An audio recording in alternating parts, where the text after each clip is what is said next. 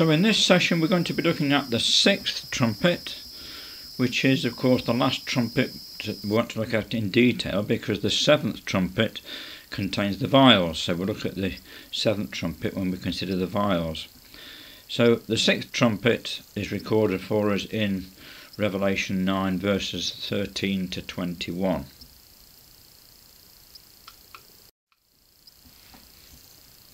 Just a reminder, we looked at the first four trumpets, which brought about the collapse of the western part of the Roman Empire, and then we looked at the fifth trumpet, which destroyed the Middle East and North Africa, and now we're looking at the sixth trumpet, which is going to destroy the area that we now know as Turkey and Greece, that area of the empire.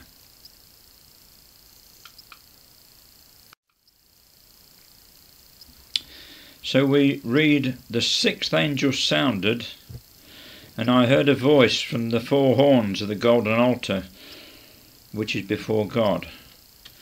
Now we've come across this idea before, back in chapter 8. If we go back to chapter 8 of the prophecy, and just read there, verse 3, this is when the seventh seal had been opened.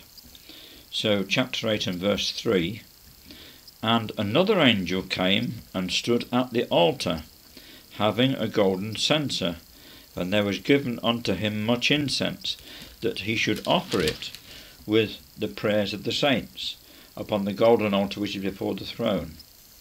And the smoke of the incense which came with the prayers of the saints ascended up before God out of the angel's hand. And the angel took the censer and filled it with fire of the altar, and cast it into the earth. And there were voices, and thunderings, and lightnings, and an earthquake." So here in these verses we see that the angel of the altar, the golden altar, had a censer, and he offered the incense along with the prayers of the saints. Of course, incense is a symbol of prayer, isn't it? And it's verse 5 that tells us what the result of that was. There was an earthquake. Now, fitting that section into the historical context, we know what happened.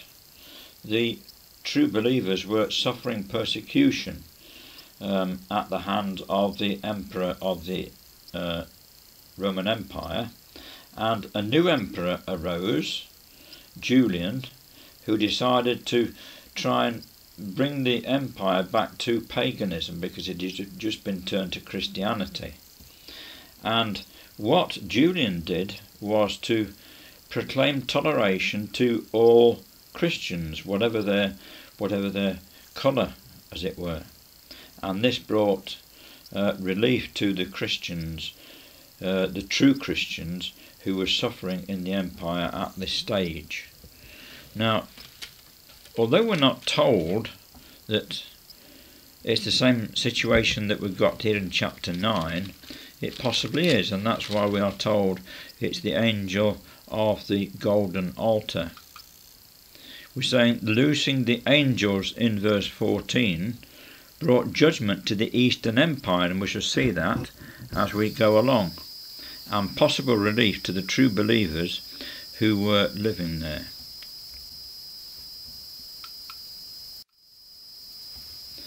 "And this voice said to the sixth angel which had the trumpet," right, that's the angel in overall control of the events of the sixth trumpet. He said to that angel, "Loose the four angels which are bound in the great river Euphrates." So here we've got another four angels, and they were the angels controlling the four powers that would cross the river Euphrates and invade the empire. Of course, as far as history is concerned, it's humans that do all this, but the prophecy is telling us that really the angels are in control of all these things, and they are determining when things happen and how they happen.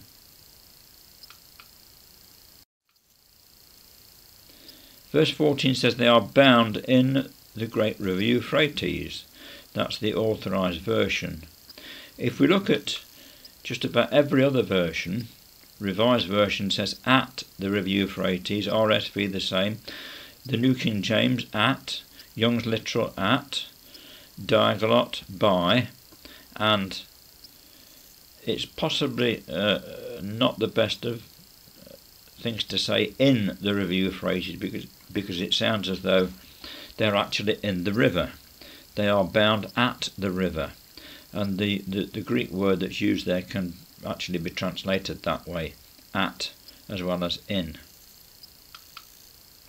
So what we're saying is these four angels, up until this moment in time, were ensuring that the nations they controlled did not cross the River Euphrates, but now they were to loose the nations and allow them to cross the river and to go into the eastern part of the Roman Empire.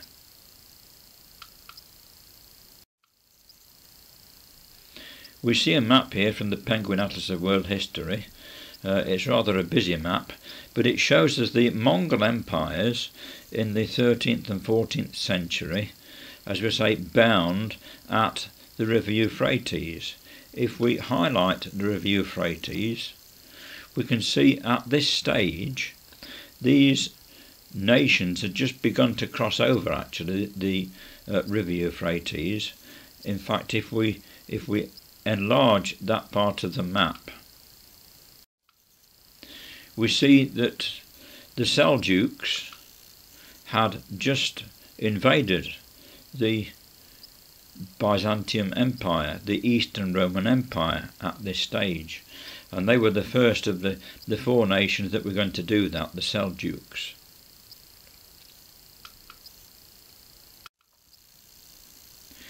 We see a map here of the Byzantine Empire as it was in 1025 AD, more or less intact. The arrow shows Constantinople, which is on the western edge of the Bosphorus, that narrow waterway which actually divides the empire into two. So what we've got is the western part of the empire and the eastern part of the empire, Anatolia, which we now know roughly as Turkey in modern times. And it's this section, this eastern section, which is going to be affected by the things that we're considering here in the sixth trumpet. If we turn over a few pages in the Penguin Atlas, we see here the barbarian nations invading from the west, and we see that they are actually crossing over the River Euphrates, which we can just pick out on the map there.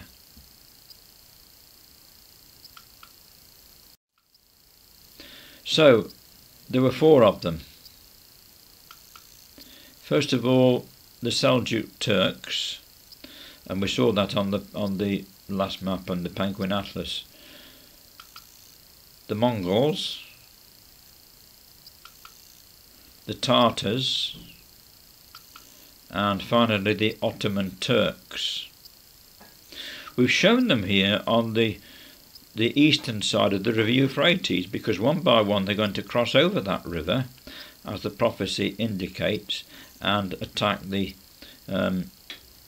Byzantine Empire, Anatolia. So first of all it was the Seljuk Turks, as we've seen already. The Chronicle of the World here reports Eastern Turkey, August 1071. Asia Minor is at the mercy of the Turks after defeat today of the army of the Byzantine Emperor Romanus IX at Manzikert, north of Lake Van. The Emperor himself has been captured. This conclusive battle was the result of years of tension between the Armenian and Greek-speaking people of Asia Minor and the Turkish nomads infiltrating from the east with their flocks. Earlier this year, the new emperor resolved to drive the Turks out and raised a large army for the purpose. The Turks appealed for help to the Seljuk Sultan Alp Arslan, who came in person with his army, and it was the Seljuks that were successful.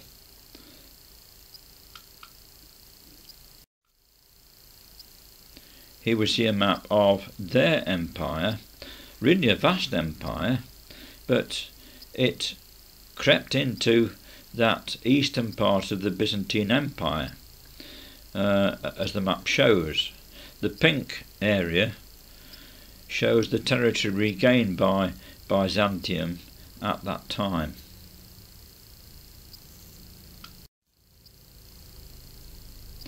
So the next nation to invade was the Mongols.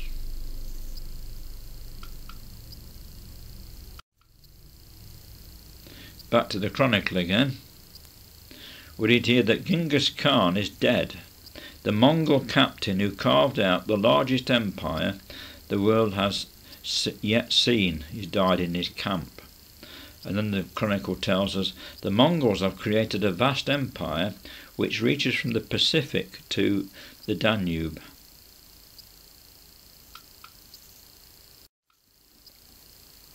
So here's a map of their empire, indeed a great empire, and it occupied a large surface of the earth. But the prophecy is concerned with the destruction of the eastern part of the Roman Empire, and of course we see from the map once again they invaded into that area.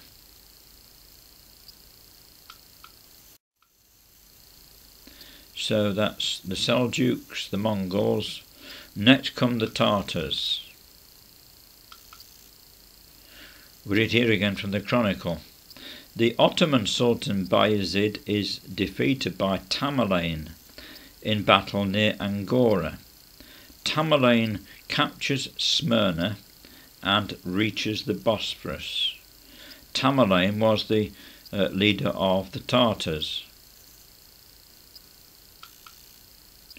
He went as far as the Bosphorus, but he didn't get across there. He only got as far as the eastern side of it. It was the Ottoman Turks that were going to finish the job off, as we shall see next. Here's a map which shows us Tamerlane's empire. Once again a vast empire, and it subjected the Byzantine Empire to Tamerlane's raids. In fact, he took over much of that area later on after this map.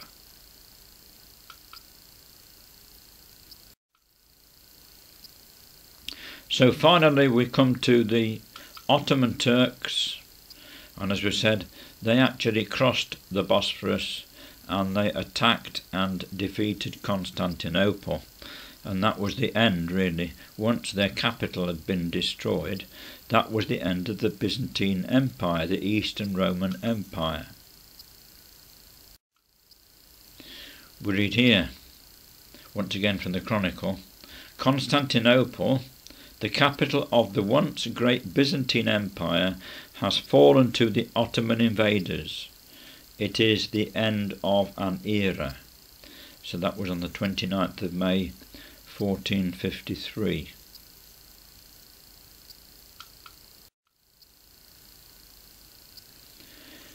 The prophecy tells us at verse 15, the four angels were loosed, which were prepared for an hour and a day and a month and a year, for to slay the third part of men. Now we've got an interesting time period here, because if we take the day for a year principle, one day obviously is 1 year. An hour is a 12th part of a day, and a 12th part of a year is 1 month. You might say there are 24 hours in a day. Remember, the Jewish day was 12 hours and their night was divided into watches. So it's 1/12. A month is 30 days, which equates to 30 years. A year is 360 days or 360 years, and if we add all that together, it comes to 391 years, 1 month. So what the prophecy is telling us, that was the time that these empires that we've just considered were attacking and eventually destroyed the Byzantine Empire. Now what we're saying here is, the first of those, the Seljuks, crossed the Euphrates 27th of April 1062. Now I've not been able to find concrete evidence of that. When we look at the details, it's obviously got to be close to that year, and I suspect it is then, because we do know the end of that, as we've seen it, was the collapse of Constantinople in May 1453. So we've got an example here where we can actually pinpoint the starting point by moving backwards from the finish point of this prophecy. That is assuming, of course, it was the beginning was when they crossed the Euphrates, but there must have been some significant event at that time to start this time period off. I suppose it shows us once again, doesn't it, that while that was in process, it was almost impossible to pinpoint the closing time. But once it's all over, we can look back and do that.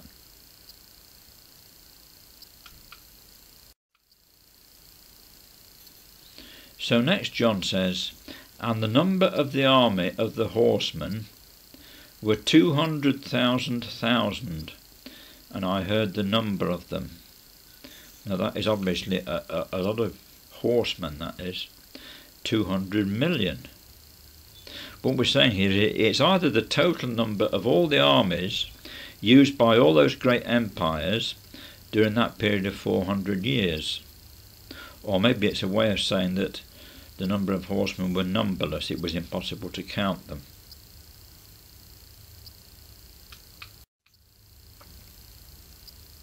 So John goes on, "And thus I saw the horses in the vision, and them that sat on them, having breastplates of fire and of jacinth and brimstone."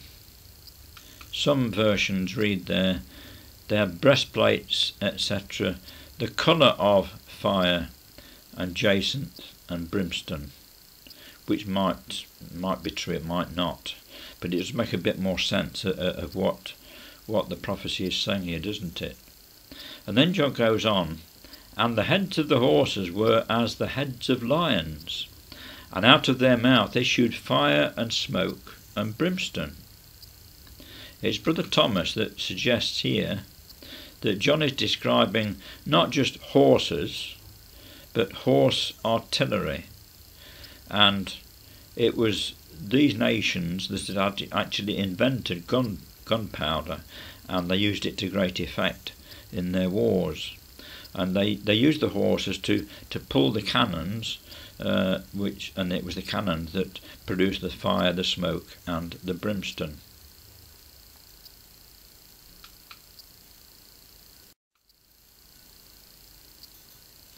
John says, "By these three," that's the fire, the smoke and the brimstone, "was the third part of men killed." And it's that last third that we mentioned earlier on, Anatolia and Greece and that area of the Roman Empire. They were destroyed by the fire, the smoke and the brimstone.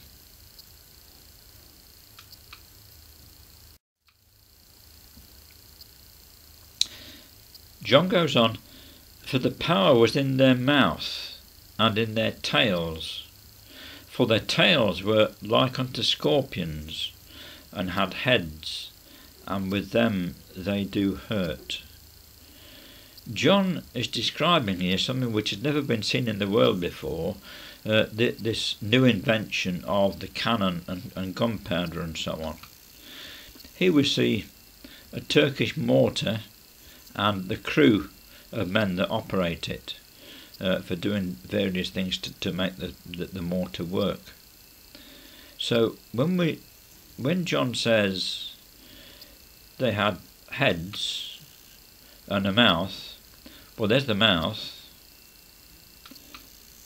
and here's the tail, the fuse. The power was in their mouth and in their tails, and of course they had to light the fuse at the tail, as it were, before the cannon ball would come out of the mouth. And the head obviously is around the mouth. So that seems to be what John is describing here in verse 19 of the prophecy. We read here, virtually every new military invention was used by the Mongols, and with these machines they very quickly developed the modern principles of artillery. So that was what was going on at this time.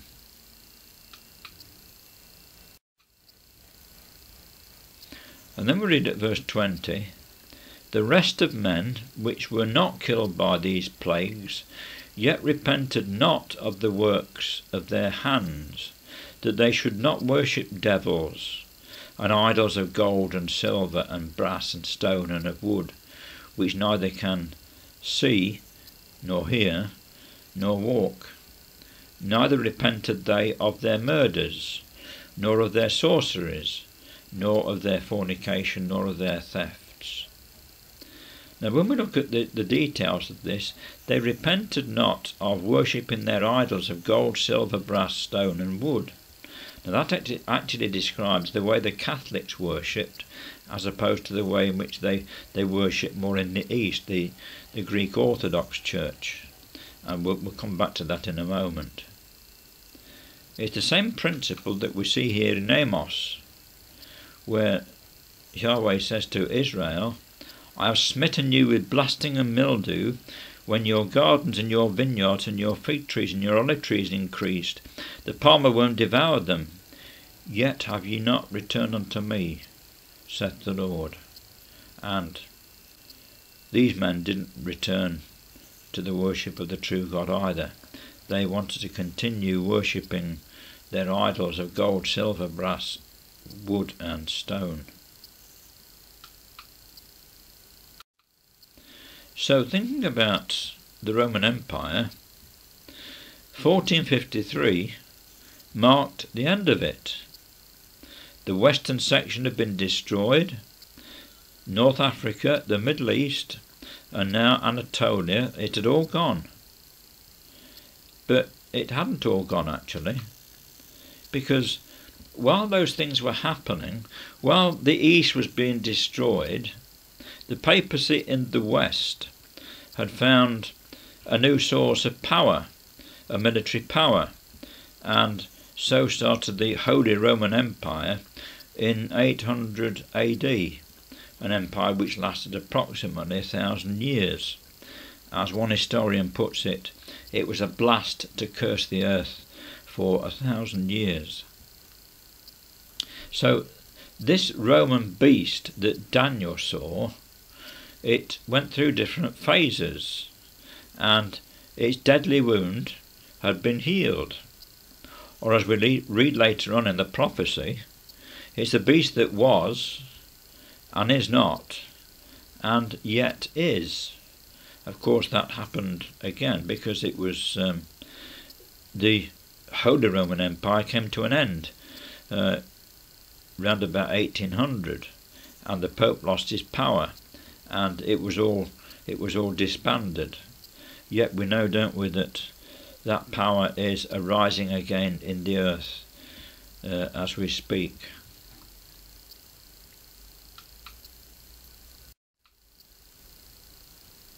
We might ask the question, why so much war and bloodshed in this part of the prophecy?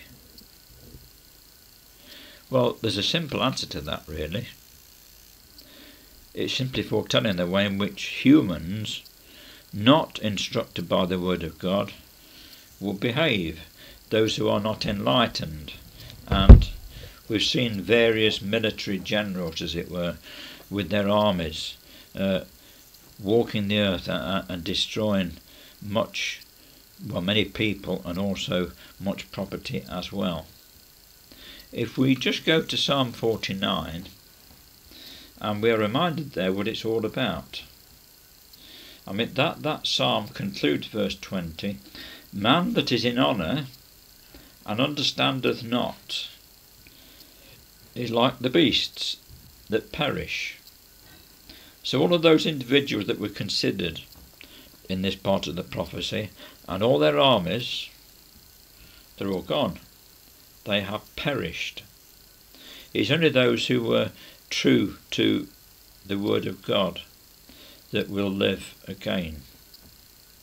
We read in Psalm 49, verse 6, they that trust in their wealth and boast themselves in the multitude of their riches, or we could say in the multitude of their armaments, none of them can by any means redeem his brother, nor give to God a ransom for him. For the redemption of their soul is precious, and it ceaseth forever. We see in the psalm also, verse 11, their inward thought is that their houses shall continue forever, that their lands will continue forever. But of course they didn't. And as verse 12 says again, nevertheless, man, being in honour, abideth not. He is like the beasts that perish. When we consider the prophecy, the next chapter in the Apocalypse, chapter 10, gives a vision of future glory. And this is why the prophecy is punctuated with these visions of future glory. Because if we read all the history in one go, it would indeed be a depressing read. But we are lifted on a number of occasions as we go through the history to be reminded of what it's all about, the future glory, when the Lord Jesus Christ will return to the earth. And we shall consider that section another time.